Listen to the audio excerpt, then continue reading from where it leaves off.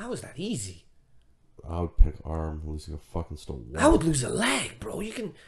Nah. Actually, yeah, because then you get one of those fake legs, and they're not that and then you bad. can get those cool. An arm is like you're I'm losing an elbow and a hand with your arm and fingers that you use daily. A leg, you can get a fake one and walk. Maybe you're right. You do way more with your hands, bro. Because now how did you jerk off? Now they you got might use one hand, but how would you?